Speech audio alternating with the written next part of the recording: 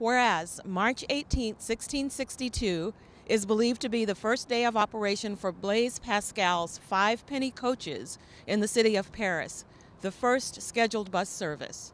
And whereas American public transit agencies provided more than 10.8 billion transit trips, including 5.3 billion bus trips in 2014, according to the American Public Transit Association.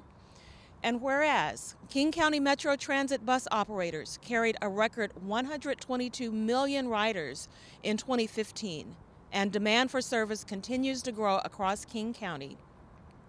And whereas Metro's 2,500 bus operators earned the agency 2,929 rider commendations in 2015 for their driving skills, for helping the elderly and disabled, and providing quality customer service. And whereas, for hours on end, bus drivers deliver an essential service that strengthens our community and economy, safely and expertly maneuvering through tedious, unpredictable traffic and stormy weather. And whereas bus drivers don't have an easy job, they just make it look that way.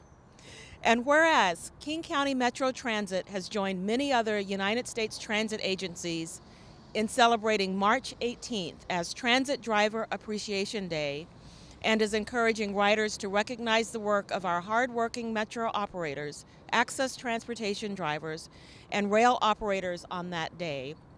Now therefore I, Dow Constantine, by proxy, King County Executive, do hereby proclaim March 18th, 2016 to be Transit Driver Appreciation Day in King County.